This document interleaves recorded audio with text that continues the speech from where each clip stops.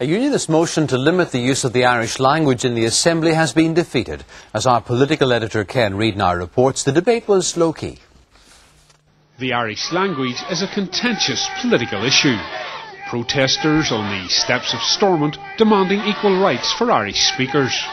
Unionists say the use of Irish by ministers is wasting time. The issue reaching the floor of the Assembly.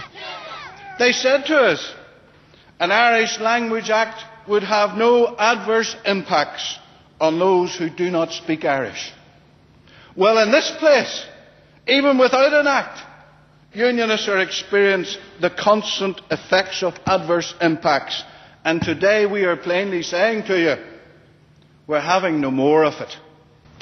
The difficulty for many of us is that what should be cultural wealth has been turned by Sinn Féin and others, because they're not alone in this, has been turned by Sinn Féin and others into a cultural weapon.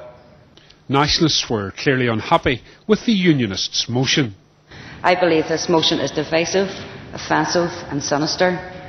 The issue of language rights, a non-controversial issue in Wales, Scotland, south of Ireland and throughout Europe, an expression of human rights, has now become a political football in the battle for supremacy between the unionist parties. What we should be looking at, Mr. Speaker, are the ways in which Irish speakers are disadvantaged by the rules of this House. As I said, Irish speakers, according to convention here, must translate everything they say into English, and in doing so they lose part of their speaking time.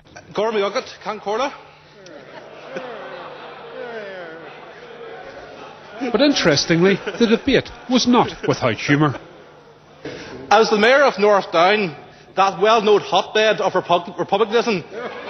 Predictably, the Unionist motion was defeated, but it was a relatively low-key debate.